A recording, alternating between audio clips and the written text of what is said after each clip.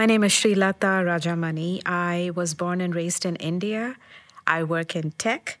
I do stand-up comedy and storytelling, mostly in New York City. When you consider storytelling as a tool for sharing or understanding, how can the tool of storytelling be used in queer communities and immigrant communities? One thing that story creates is a community of people who have lived through some very maybe good, maybe bad, but definitely remarkable occurrences. And they have emerged from it and they have insights to offer. And I think that is important in the queer community because oftentimes, especially those of us in the immigrant community, we are mostly alone. So to find that community from an unexpected source and to find that, hey, regardless of like how different we may look externally or, age or demographic, we have something in common. We can learn from them. And I think that will give us maybe some tools to move forward because we all deserve to have some kind of community. We all deserve to be understood, I think. And that's why storytelling is important within the queer community.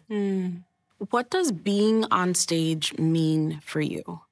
It is the one place where I can be my real self. Everywhere else, I'm always putting on a mask.